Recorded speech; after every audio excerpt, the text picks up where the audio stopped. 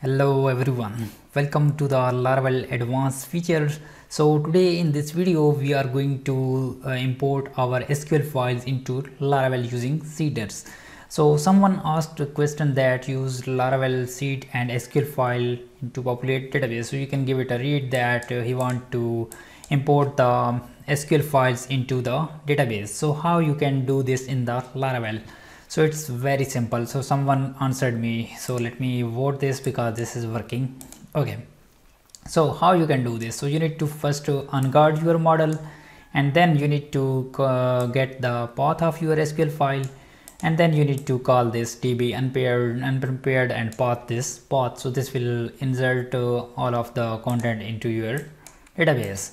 So let me share my database. So I have this country, states, and this one cities, right?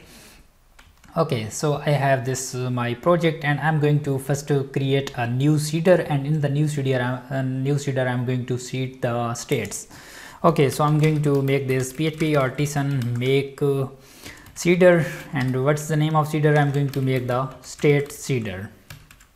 Hit enter, and let's go to the database seeders, and in the seeders I'm going to make this where it is, it's this one. Okay, so here you need to write your own logic. So you can also define this in your database seeder. You can execute all at once, but I'm doing this for demonstration purposes. So here you need to define your model name. So my model name is state because I want to insert the state into my database. So I have prepared this file like this one. This is my project name, and in the project there is a public directory, and in the public I have created a asset, and in the asset there is a SQL. So there are these two are SQL files. So I want to import this states into my database, and by default my states is empty. So let's go to the project, and here I want to first make this unguard. Why I'm doing this unguard? Because I don't want to accept any MS fillable exception. So you know about that session unguard, or you can also make this fillable. So it's upon you. So you can also give it a read from here that why we use this unguard. So this is properly answered. This one is properly answered this question, and there is a link. So you already know about what is MS fillable. Okay.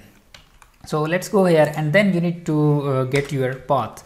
So SQL, I'm going to name this state SQL path. Okay, so here you need to get the public path. So my files are stored in the public path, that's why I'm calling this public path. And here in the public path I have a directory for assets, and in the asset I have a SQL directory. So let's go to the assets directory, and then in the assets I have a SQL directory, and the SQL I have a states.sql file. So let's double verify that our path is correct. So here this one SQL and states.sql, that's correct. And then you need to call another method. So it's a db facade. You need to import this at the top as well as, so it's added at the top. And then you need to call unprepared because you need to execute the unprepared. So we are going to use this through unprepared. So let me explain that what is the unprepared after completing this.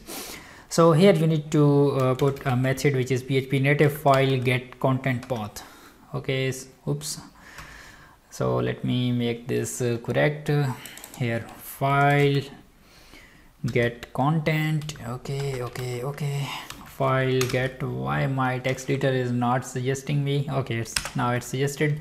And here you need to add your path, this one path. Okay, that's it, you don't need to do anything. So now I have first to unguard our model, and then I ready the path. I allocated our files, it's this one, and then I'm going to first unprepared, and then I'm going to get the path and insert this into the database. So you can also give it a read from there that why we need to why we need this unprepared statement when we use. So mostly we use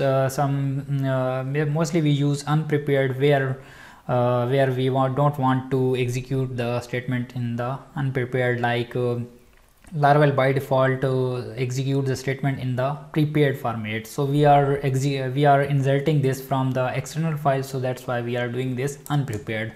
So you can also go to this GitHub link and get the more detail about why we use the unprepared. So I am seeding this into my project, so that's why I am doing this, inserting these state into my project.